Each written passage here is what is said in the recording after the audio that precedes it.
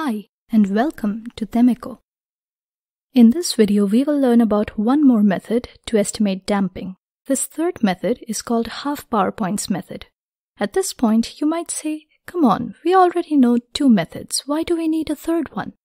Well, the previous methods are more reliable when using vibration measurements from a very accurate equipment.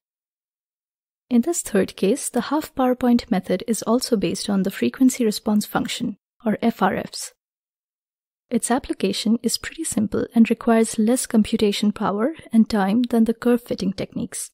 So let's go ahead and wrap up this topic of damping estimation with this nice method. Let's go back to the frequency response function plot. The plot gives a single peak amplitude at a resonance frequency as the system has a single degree of freedom. Let us focus on the magnitude only, the absolute positive value of the real and imaginary part of the FRF plot for now, and zoom in around the peak region. From the resonance peak, we get the maximum amplitude. Then from the plot, we find the points where the amplitude is the maximum amplitude divided by the square root of 2.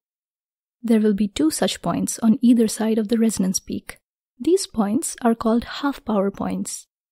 Once those points are identified, we need to draw a vertical line straight down to the x-axis to obtain the frequencies at those two half power points. Let's name these points F1 and F2.